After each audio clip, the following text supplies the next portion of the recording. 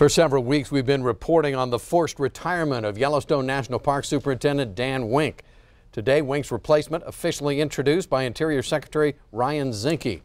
The replacement is Cam Shawley, a graduate of Gardner High School and director of the National Park Service's Midwest region since 2015. He'll be taking over the reins of the nation's oldest park in August.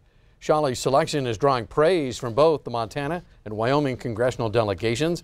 Congresswoman Liz Cheney in Wyoming says Shawley's extensive resume and background with the Park Service should serve him well, while Montana Congressman Greg Gianforte says having worked with Shawley, he knows that he understands the importance of being a good partner with Yellowstone's neighboring communities.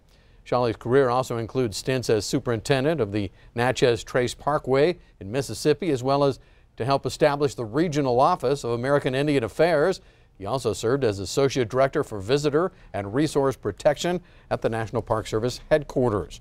Shawley has a master's degree in environmental management from Duke University. He and his wife Jill have a teenage son. And by the way, Shawley is the brother of former Q2 anchor Alex Tyson, who now serves as Executive Director of Visit Billings down at the Billings Chamber of Commerce.